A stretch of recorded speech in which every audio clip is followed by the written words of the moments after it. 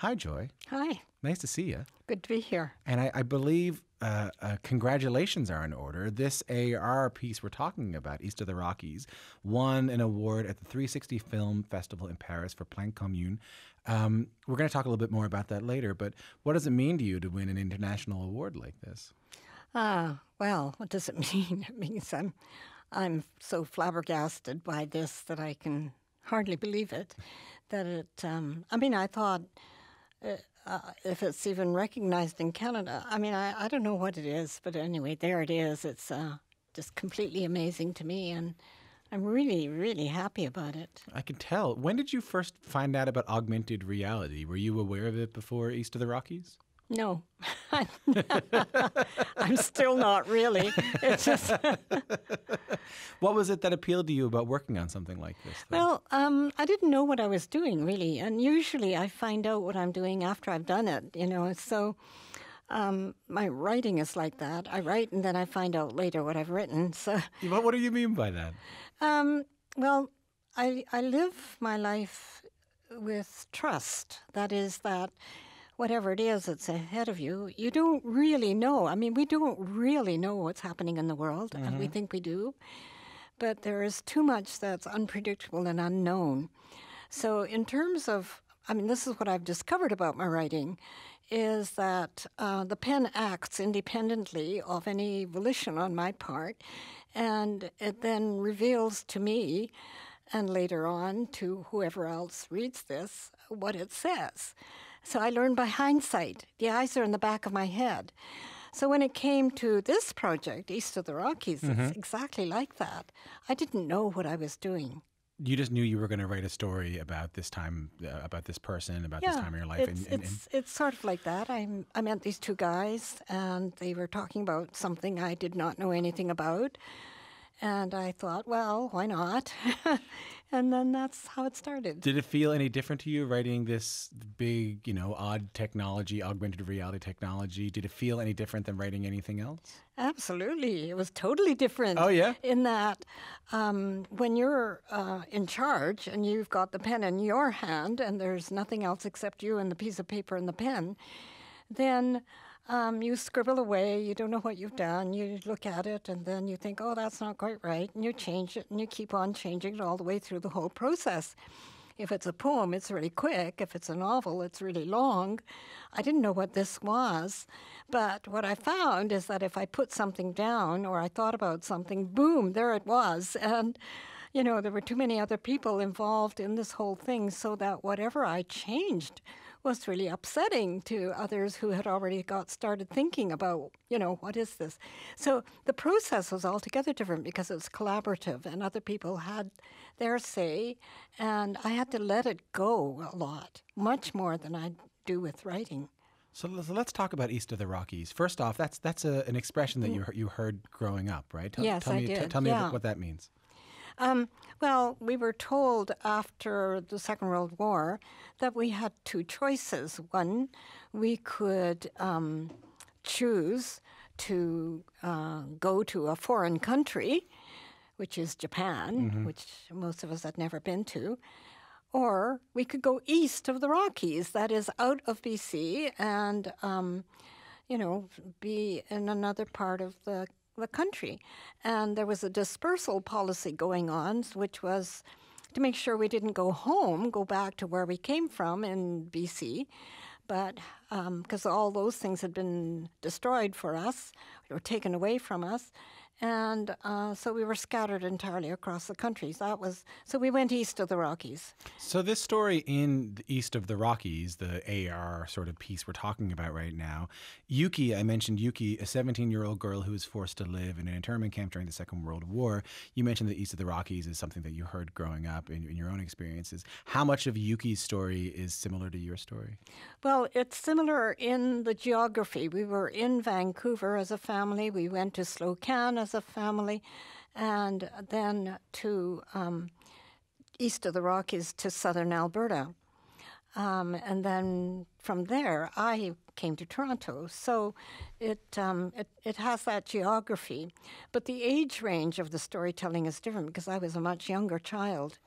And so, when I was 6 years old, now there's a 17-year-old I have to enter and become and see what's happening to her. So that was fictional, of course. If you're just tuning in, I'm speaking to the Canadian poet and novelist Joy Kogawa. Joy wrote the script for East of the Rockies, which is a narrative augmented reality experience that tells the story of the persecution and internment of Japanese Canadians during the Second World War. East of the Rockies is an app that you can download on your phone or tablet, or you can go see it at the Toronto Real Asian Festival, which is on right now. So through this app, we learn some of the objects that Yuki and her family bring with them to the internment camp, like books and music. What do you remember what your family brought? Well, we, I think in many ways we are privileged. And other people weren't able to take quite as much as we did, I think. But so I can remember, the books. 'Cause I had just been to grade 1, and so I got my grade 2 reader, which I practically memorized. And so I remember things like that. I mean, that was the world that I inhabited. Most of the kids, there was no school at first for the first year. And so when we went to school for the second year, that a school was built and so on. So most kids were held back for a year, but I had these few books that I had and treasured and read and reread and memorized practically. And I think those were the source for me of values and the love of words.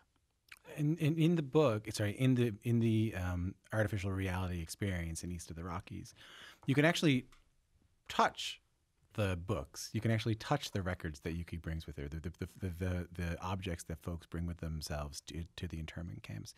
And you said something really interesting earlier. You were talking. I said, how different is it to write a novel versus write this thing? And you said, well, there's so many more people involved, but also then when you write it, there it is. And I wonder whether the experience of being able to touch and feel things in the camps was interesting to you as a writer who normally has to deal with kind of just the mind when they're writing. Well, of course, I didn't know about all that was going on in some other part of that whole domain. And so it was very interesting when I began to see. I went into one session where there were actors all connected up with things, electrodes all over them, and their movements then were being captured, and those movements were part of the storytelling. It's how that was all happening. Mm-hmm. So the thing was being developed by others who were creating the scenery and everything else. Yeah, I don't understand it either, to be honest. I don't really get it. But what I do understand is that it's an opportunity for people to feel perhaps more intensely what it was like, don't you think? That's possible, but although I think that the reading part of getting to feel is very internal, and I think in many ways superior, but then fewer people are reading. Right. So then they need another medium to be able to enter other people's lives. Mm-hmm. But the imagination is in a way captured for them.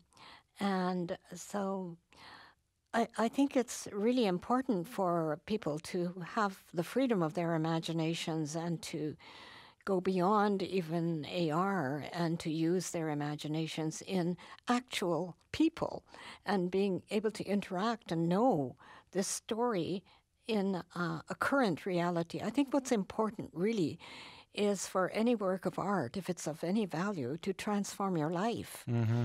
So that's the question of it. How relevant is it to the world that we've got today? The us and them world, the enemy is not us. That's the thing that needs to be overcome. And so you wonder, will it help to do that? If it does, then it's amazing. Speaking of making things modern and making things present in 2019, I can't help but notice that your grandchild Anne does the voice for Yuki in this project. Yes. What does that mean to you? That is completely thrilling too. There's so many thrilling things about this whole thing. She's an extraordinary child. She's not a child, obviously. She's a university student. And she just came over here from BC. She's at UBC. and sat down in front of a mic and read the narrative in 2 days. And so there was, no many takes or anything like that. It was just straight out. Mm-hmm. And so that takes a lot of talent. And so I was very proud of her. Well, but what is that like for them to be speaking an experience that they are generations away from, but is still part of their history that you experienced? That must be meaningful for you to watch them do that. Right. That sense of being able to connect with another generation about one's own life, that's a tremendous privilege. I think it, in many ways, skipped a generation because my generation, which is the generation that was born in Canada, by and large, the trauma of the dispersal, even more than the trauma of the uprooting, the initial uprooting, went so deeply inside of us, and there was such shame and wishing it not to be so, and wanting to imbibe the culture that had been foisted upon us, which was that we had to be the only Jap in town. So you didn't talk about anything that was Japanesey, and you walked away from that identity so thoroughly. And here is Anne at the end of this story saying, okay, so that's a choice you made.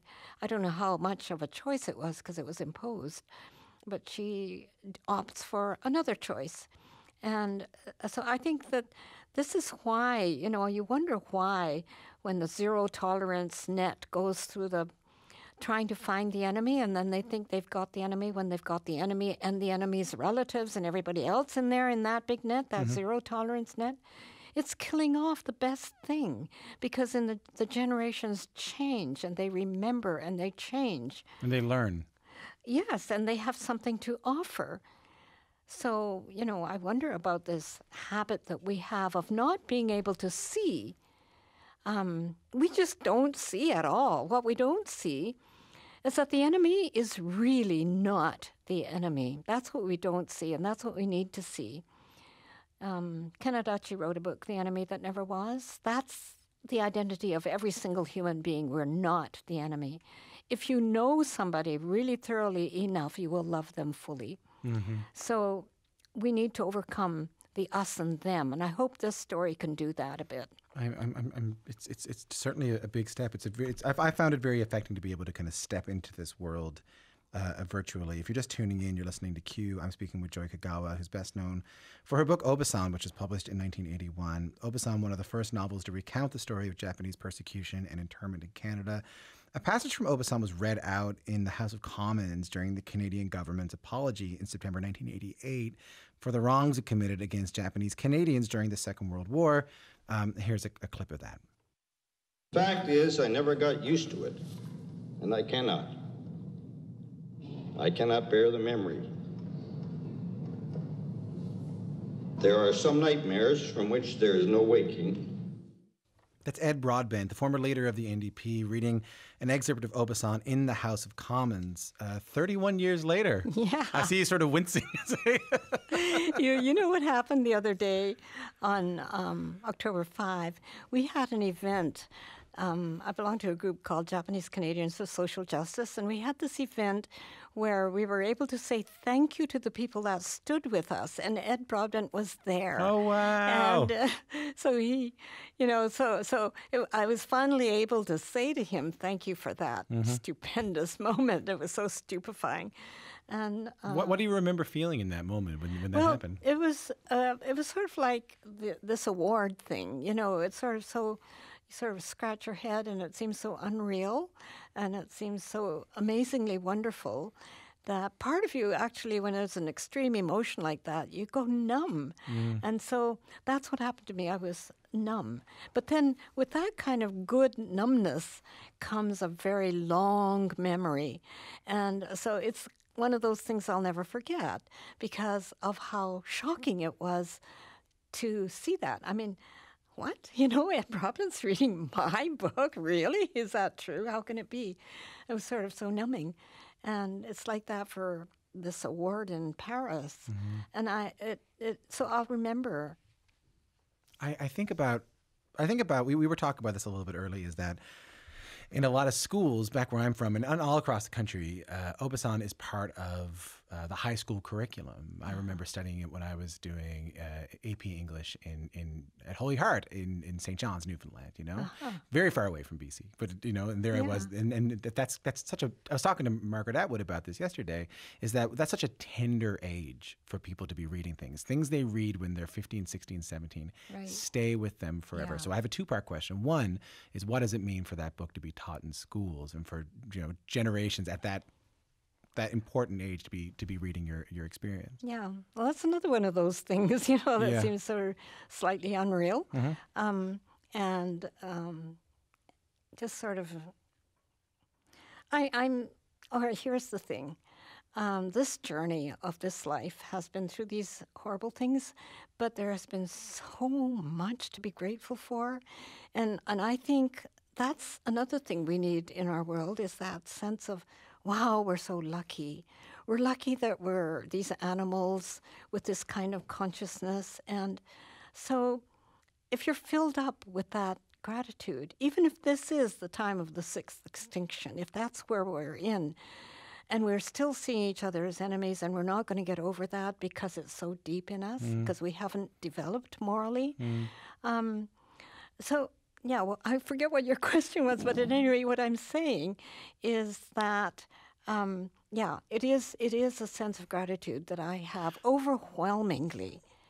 But it leads me to the second part of my question, which is that, a whole new generation of young people are going to be interacting with East of the Rockies now through their iPads and through their iPhones. Yeah. Not just what does that mean to you, which is an immense sense of gratitude, but what do you hope they take from it? What do you hope people across this country take from using it? Well, this is a story about one family and one young woman and her life. And it's not everybody's life. But if we can all examine our own very unique lives and know that whatever story it is that anybody has, it really, really matters. Not just the entire life, but the very minutest aspect of that life, which is the thought that you have at any moment. I think we have no idea of the impact of who and what we are as existing beings, and what our capacities are.